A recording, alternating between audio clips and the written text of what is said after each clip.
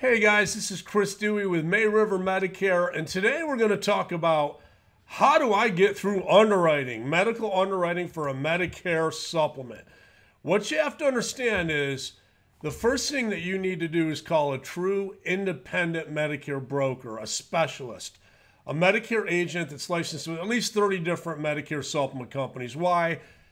Different insurance carriers have different underwriting standards and criteria. They ask different health questions, and all carriers have their own declinable drug list. The deniable drug list varies from one company to another, so it's important that you call a Medicare-only specialist that can find the right company that looks at your health history most favorably, rather than call the local guy that might be a jack-of-all-trades insurance guy that might steer you towards a high-commission Advantage plan or a high-commission Plan G plan. It's you just got to understand different insurance companies have different underwriting standards for health issues. For instance, let me just give you a quick example before we dive into it. Spinal stenosis. Pretty common ailment, pretty common disease that I see a lot of folks have. Most carriers are automatically going to deny that. If you've been diagnosed with spinal stenosis, you're declined. But there are companies out there like Medigap, Mutual of Omaha, where if you have spinal stenosis, it was diagnosed over 2 years ago, you haven't had surgery for it, you're not taking narcotics for it, we can get you a preferred rating with an A-rated company, all right? So the same goes for multiple other conditions like AFib, heart attack, strokes. Biggest mistake I see folks make on Medicare is thinking they're stuck on an Advantage plan because they had a heart attack or they had melanoma. It was over 2 years ago, but everything's under control now. So why would somebody want to move into a new Medicare supplement? Let's take a look at that right now. 3 reasons why someone would want to enroll in a new Medicare supplement. The first is they got an Advantage plan and they want to get out. They want to be able to go to the doctors they want to go to. They don't want pre-authorizations. Second reason is they want to change from, maybe they want to keep the same carrier they have, but they don't like the Plan G. They spoke to a veteran agent like myself, and they realized Plan N offers a hell of a lot more value, much lower rate increases, much lower projected rate increases. Or they may love their Plan G or they may love their Plan N, but they're with, let's say, a big household name like a Blue Cross or ARP, and they're tired of these 12, 13, 14% rate increases that they've been getting, all right? So they want to just say, hey, it's time to reset those rates. I'm not picking on Blue Cross Blue Shield or ARP. I just, over the last couple of weeks, had a lot of people that had those companies that are like, hey, you got to help me out. Had another 12% rate increase. Could you switch me to a different carrier? You want to do that anyway. Every couple of years, you want to reset your rates. The only way you can do that is to pass medical underwriting and switch carriers. So let's take a look at why would you want to, why on earth would you want to leave your Medicare Advantage plan and go to a Medicare supplement? First thing is network restrictions. You can't go to the Mayo Clinic, that's for sure. If you have an Advantage plan, the Mayo Clinic doesn't take that junk. You're gonna have to switch your Advantage plan over to a Medicare supplement or original Medicare with a supplement. Other thing is pocket costs. Let's face it, guys. Medicare made the maximum out of pocket for 2024, $8,500. So if you get sick, let's say you have cancer, let's say you have, you take an expensive Part B injectable drug like Skyrizi, you got to pay 20% for all your cancer treatment, for all your Part B injectable drugs, for all of your durable medical supplies, equipment like CPAP machines, wheelchairs, things of that nature. You've got to pay 20% across the board. For hospital, you're going to pay $300 to $500 copay per day for days 5 through 7. I mean, it varies. I'm just giving you an example. So that's the biggest reason why folks want to move from an Advantage plan. Now, I will say this, guys. Biggest reason why I see folks getting out of the Advantage plans into original Medicare with a supplement is because of prior authorizations. And below this video, there's an excellent video on how prior authorizations are crippling doctors in this country, crippling them to do their job. Look at this chart right here. 4 out of 5 Medicare Advantage enrollees are in plans that require prior authorization for services. So 80%, let's look at this. 80% of people on Medicare Advantage plans are getting these prior authorizations.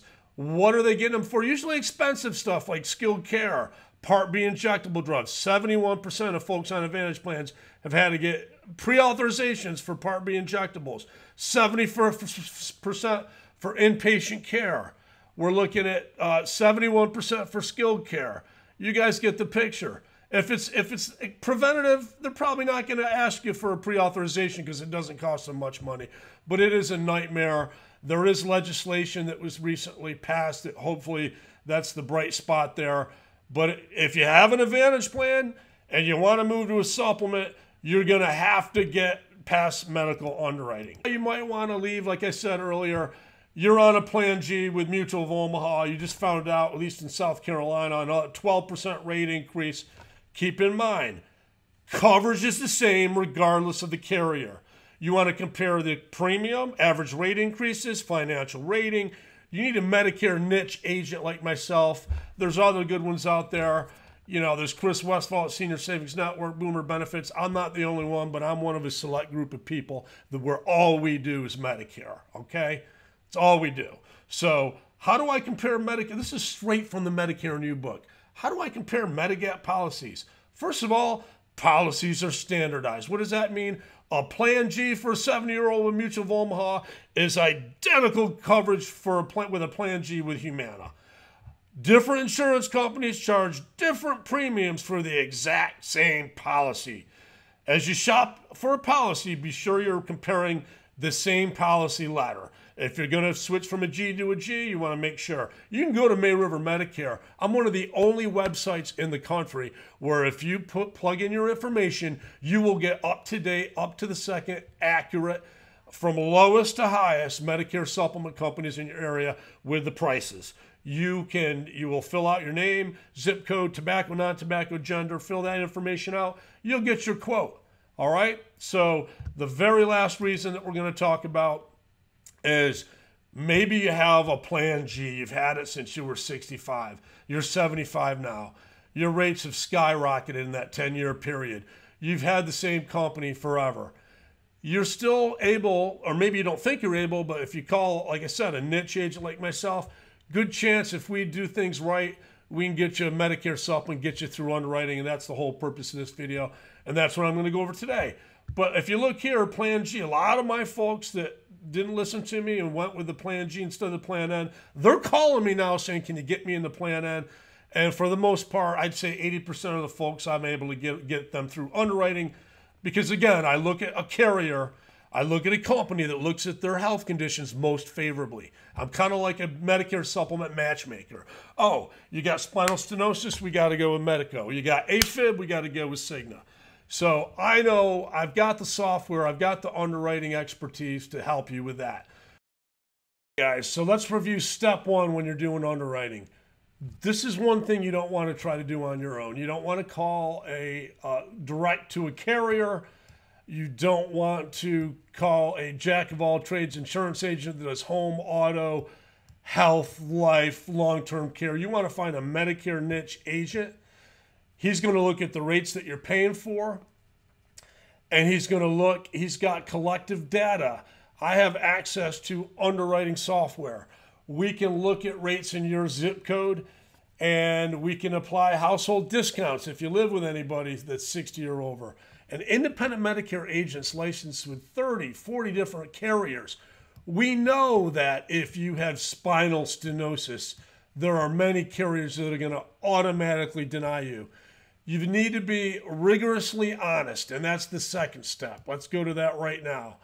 The second crucial step in passing Medicare supplement underwriting is to be rigorously honest when answering the health questions and listing drugs you've taken, not just right now, but every drug you've taken over the last 2 years.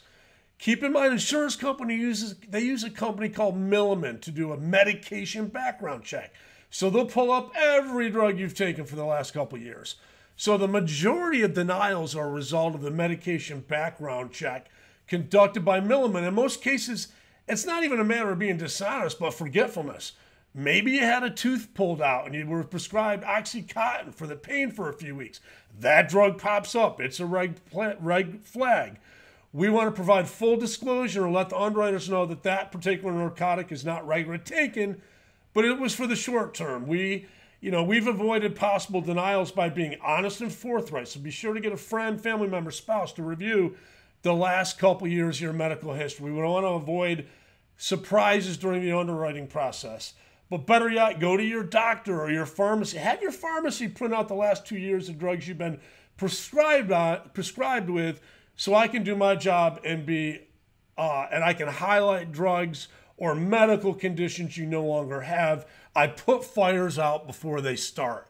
And it's important for me as a field underwriter to understand the different carriers and underwriting criteria that each of these carriers may have. You don't want to get denied multiple times over a couple months. That information shared with the MIB. So you're going to be, what you want to do is, common mistakes I've seen agents make, some of my own agents, is not doing their due diligence on the front end. Let me give you an example. Plavix, the generic, I believe, is clopidogrel. I pronounced it wrong, but it's a generic for Plavix. A lot of carriers, that's just an automatic deniable drug. You're done. You apply for Humana with a Humana Plan G and you're on Plavix, they're going to deny you. Doesn't matter how healthy you are, okay?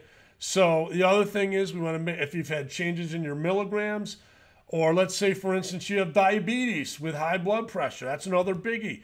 Some carriers are going to find out, you're going to find that the combination of drugs might knock you out.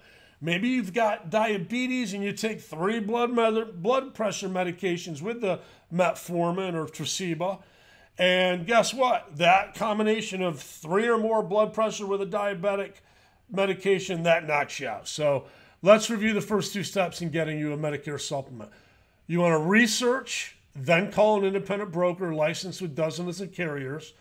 They're gonna find a carrier that looks at your health conditions most favorably. The second is just be honest and diligent in getting your accurate meds list. They go back 2 years. Okay, one last thing on the drugs. There are many times where someone takes a drug that's on the carrier's deniable list.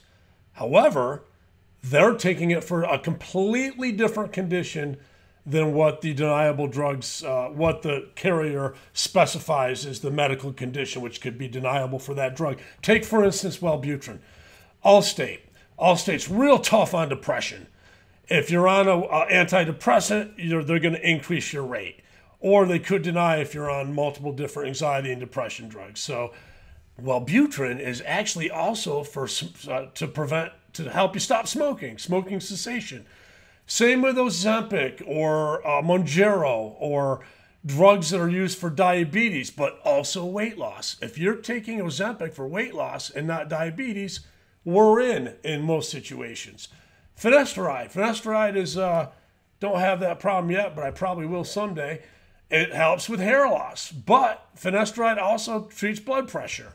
So if you're with a carrier that says you can't take more than 3 blood pressure medications, but you're taking finasteride for hair loss, not blood pressure, there we go with that. Gabapentin, which is typically used for diabetic neuropathy or pain.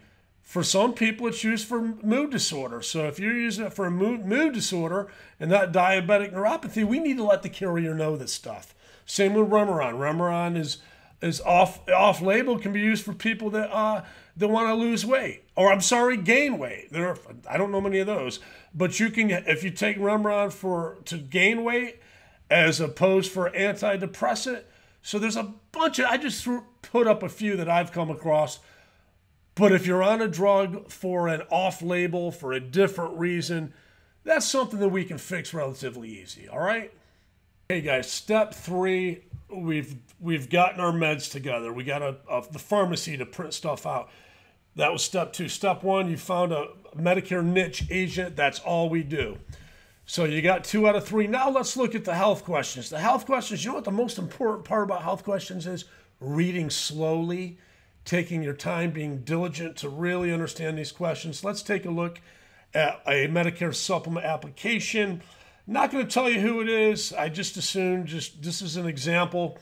So for compliance reasons, let's go through it. So here are the first group of questions. Within the past 5 years, that's 5 years, have you been treated or diagnosed with diabetes that requires insulin. Now, this particular carrier, real tough on insulin. They say, hey, maybe they have a chance if it's below 50 units a day, but you're not gonna get it. There are some carriers that are flexible with if it's 50 or less units of diabetes. Require 3 or more medications for control. So let's say you're taking insulin, you're taking gabapentin for diabetic neuropathy, you're taking a couple blood pressure pills. It might be related to your diabetes. You're out. Okay.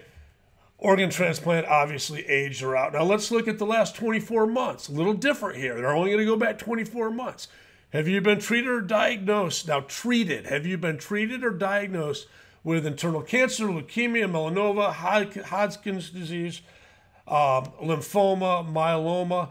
So here's the thing. If you had cancer a few years back, and you're not, let's say it was over 2 years ago, and in the last 2 years you're not taking any cancer meds, no treatment, you got a shot with these guys, all right? The other big one here, let's take a look at this. Have you been treated or diagnosed for having a stroke or a TIA stroke? If it's been over 2 years ago, you're okay with these guys, all right? Have you been treated for vascular disease, angioplasty, a stent placement, heart attack, congestive heart failure? Now this, again, 24 months. In order for you to get this, it's got to be over 24 months ago. And let's say you're being treated for, you had a stent put in and you've been on the same medications, no medication changes whatsoever in the last 24 months, very good chance you could be okay. Now, if we keep going down, arthritis is a big one. If you have rheumatoid arthritis, it's going to be very difficult to get you a Medicare supplement. There are a few out there that will charge a higher rate. So you got to be aware of that, okay? And then down here, has a member of the medical profession recommended that you have test, treatment, therapy for surgery that hasn't been performed yet? And that includes cataract surgery. Real easy. If you got cataract surgery coming up, you get the surgery, then you apply for the Medicare supplement, all right? Other questions, have you been hospitalized or in the emergency room 3 or more times within the last 24 months? This is the part of the job I actually love. I know you think I'm weird, but it takes finesse. It takes thought. It takes just looking at all the different carriers and finessing it, looking at your drug list, making sure. A lot of times I do a pre-approval. I'll do pre-underwriting. I'll call the Medicare Supplement Underwriting Department with different companies and find out before we waste our time. I'll ask them the questions. This is the situation we have. He's got diabetes, but he takes metformin or he takes Tresiba. It's under control. I will work with the underwriters on your behalf to get a policy done, all right? Okay, so in conclusion, the 3 steps we need to take to pass underwriting, to get through underwriting successfully. The first thing you have to do, don't go it alone. You want to call an independent Medicare niche agent, a broker that's licensed with dozens of different Medicare supplement companies so that they can match your health conditions with a carrier that's going to look at those conditions most favorably. It doesn't really, to me, it doesn't matter whether you're local or non-local. I'm licensed in 46 states. Don't get me wrong. I love to meet my clients in Hilton Head, Savannah, and Bluffton, South Carolina. It's a privilege. I like to get to know where they came from, how they moved here, and it's fun. But if you don't have a niche Medicare broker, somebody that's all they do, they're not going to try to sell you a fixed index annuity or life insurance. They just do Medicare, and they do it well. That's what you want to find. And then the second step, what you have to do is get an accurate medication check. You got to go back 24 months. Best way to do that, there's 3 ways, really. The first way is to recruit a spouse or family member, a close friend or family, and let's go through and look at your last 24 months of your medical history, your drugs. You may have forgotten you got a tooth pulled out back in October, and they gave you oxycodone for 5 or 6 days, and that's going to pop up on the med check. Let's put the fires out before they start. If that's the case, we'll put that down in underwriting in the notes. I'll make a note of that so we don't have any issues. With the medication check as well, there's a company called Milliman that's going to have access to all those medications. So you want to be rigorously honest. Get your pharmacy to do a printout. Get your doctor to do a printout. They have the technology. It's not hard to do, so that I can make sure that we have accurate information so I can find the right company. Last thing is we're going to ask health questions. Some of those questions are 2-3-part questions. So what you want to do is ask your agent to, actually I do a lot of pre-screening once we go through the questions. Maybe you have diabetes, but you're taking metformin and you're only taking a blood pressure. We need to accurately answer those questions. Sometimes they only go back 24 months, sometimes a year. With certain conditions like cancer, certain carriers go back 5 years. So what we need to do is take our time, read and reread these questions, because different carriers have different questions. And we want to make sure that we answer them honestly. But again, back to the medications. If you take a medication like gabapentin for a mood disorder rather than diabetic neuropathy, I need to know that. So when we read these questions together, we just want to take our time. This is Chris Dewey with May River Medicare. Thanks for, if you're here this long, God bless you. Give me a call at 843-227-6725. Below this video or a couple other videos, there's a link to my website. And please, below this video, hit subscribe. That way, the next video that comes out, you'll be alerted to that video. You can share this video with friends and family that maybe need my help. We're a Medicare advocacy group, so education helps us to empower you. All right, have a great day. Bye-bye.